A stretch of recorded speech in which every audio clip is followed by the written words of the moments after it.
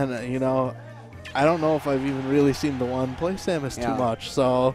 I'm also just, like, totally on this, like, I've never seen Ganon the Beast play Samus. Like, this has been a total shock for me. I've seen him play Captain Falcon before. I've seen him play Falco before. But who else? Samus, Someone else. Yeah. Wow, okay, I think I've seen him play there. Link before, too. Okay. But, you know, the family seems to all play each other's characters at some proficiency, so... Yep. This should be a fun matchup. This is so, like... I feel like it just goes so back and forth because, like, Samus can keep out Marth so well, right? But then if Marth gets in, then it's like, what does Samus do? Yeah. So I feel like it's such an interesting, like, trading type of matchup. Ooh. Triple R using a lot of down tilt to cover the ledge options right now. Yeah, it is a great move. It pokes really far. It's very good at catching people at the ledge. Ooh, wow. And honestly, something that's kind of surprised me is, like, actually how aggressive Ganon the Beast Samus is. Yeah. He actually really has an aggressive one. Wow, okay, that was a good... Okay! Ooh, forward air. Down tilt to forward air, and the one, Ganon the Beast, whatever you want, Moshi, whatever you want to call him, he nodded his head. He's feeling it. He's like, I don't, you know, like, I don't need a zero suit version. See, yeah, you're so right. It doesn't make sense, like, because she's in the suit. So you think she'd be, I don't know. Oh, wow, okay. Okay, that's fine, that's fine. And, you know, not hating on Samus, but she plays a whole video game, you know, in her suit and only takes it off at the end as, like, a job well done. There you go. So it's like, but Ganon the Beast is proving why this is the superior version right now. Oh, yeah, just covering himself so well off stage too. Like, it's been really hard for Triple R to get a confirm on this first stock. Ooh. Oh, just the patience. The patience. Both kind of afraid to hit on each other's shield or reach for a grab. Usually this matchup is so, like, fast, but I think because they're playing different characters, they're not quite sure what to do with each other. Yeah, and, you know, the shields, I would almost want to say that Ganon was hesitant to grab because of how slow the tether grab is, and maybe Triple R was just waiting for an opportunity to roll behind him on it, or... Yeah. You know. Totally. It's, like, it's really interesting, because it's, like, for the first time in a long time, we've seen these two, like, feel each other out. Yeah. You know, trying to play the downloading game. Oh, good turnaround forward smash. Oh, and even Samus just kind of turned away. Like, she did it, and then she turned back. She's like, yeah. Nah, so done with you. Nah, disrespectful. Like, get out. She did a, like, Bayonetta, like, fist bump. Like, get out. What else does she say? She's like, get out. She's like, see you. And she's like, ta-ta. Ta-ta. I imagine Samus does. You just can't hear her because she's in her suit. She's probably saying all of Bayonetta's lines in her suit. Probably. Bayonetta probably stole them, and now Samus is really salty about it. Like, oh my gosh. This girl. All right. Ooh. And just Triple R doing his classic. He runs in and goes for a grab. Like, he does that so much if, like, you notice. And I remember, like... even back during, Jaaahsh made a video where he interviewed Triple R about, like, a set, and Triple R said he loves rushing in right away unless his opponent gives him a reason not to. He will always rush in, just because he likes doing that. It's interesting, you know. He likes to be where the action is. I could appreciate that. Players all have their styles. And it's kind of an interesting thought to kind of dash in with the grab, too, because I think... right off the bat, a lot of players would shield on reaction. Right. Like, oh, he's running at me. Oh, no. We just started. Just eliminating that neutral right away, you know. It's hard to have a neutral against Triple R just in general. It's like what I've noticed playing him. Oof.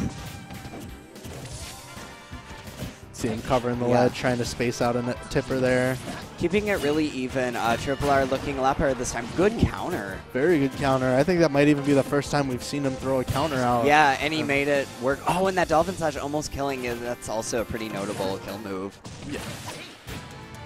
It's, like, risky, but it's really rewarding because it's so fast.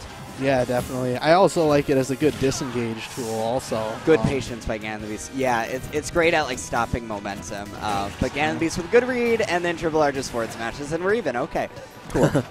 You know, that's fine. They're like, we're going to get this going. Oh, strings. there we go. 40% right to the top.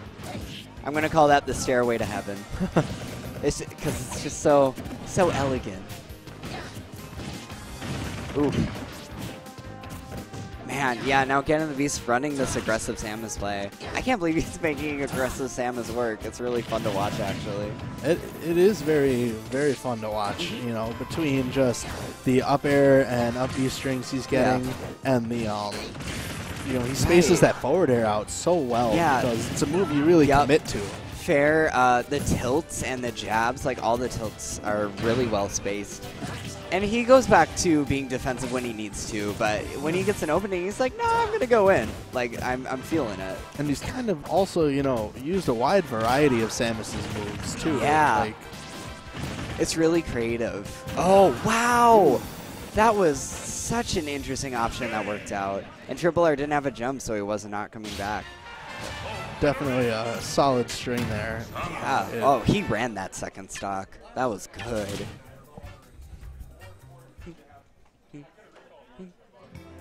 Yeah, like really, like good Samus play makes me really happy.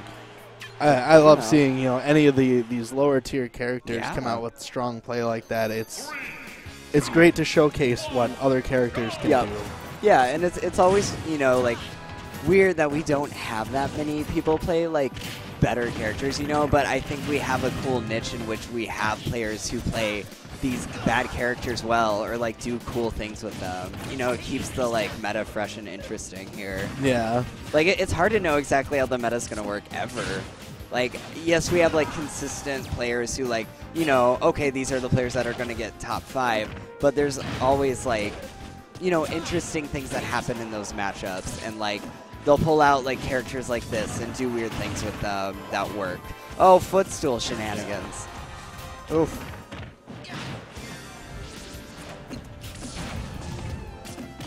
Going for that spike. I gotta say, Marth's spike is really satisfying because it's so hard to land. Definitely. They made it a chore almost. Yeah. Like it is. Yeah, it is not like the other games. Ooh! I thought I was gonna get hit into the stage. I got scared. Oh, good up smash. And it is that back hit that matters. And the thing I liked about that up smash too is almost as if he knew like the amount of time it would take to get to that back hitbox would outlast that counter. So yeah, that was like really good. I really like when players kind of utilize arc hitboxes like that. I think Ganon the Beast is familiar with them with like having an up air and like forward air, just like a lot of arc hitboxes with his character. Well, way Ganon kind of swings around for his moves. Yeah, the way you can utilize late hits like that is really interesting. Yeah, and Yambi's looking really good right now. We might see a 3-0.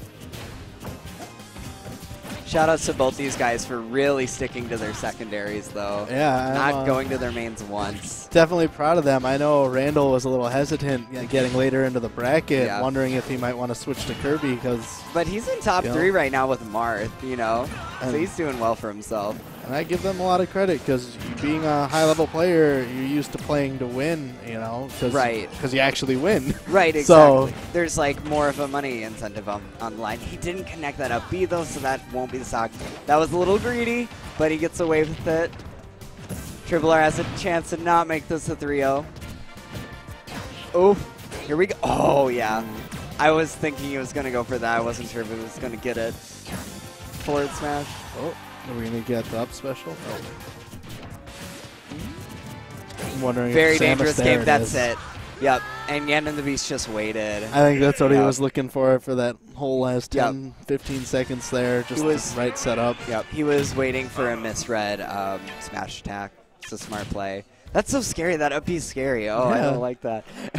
It's shocking. It just kind of, you know, like, there it is. I mean, it kills like around 130, 140. It looks like potentially earlier by the top. You know? Guess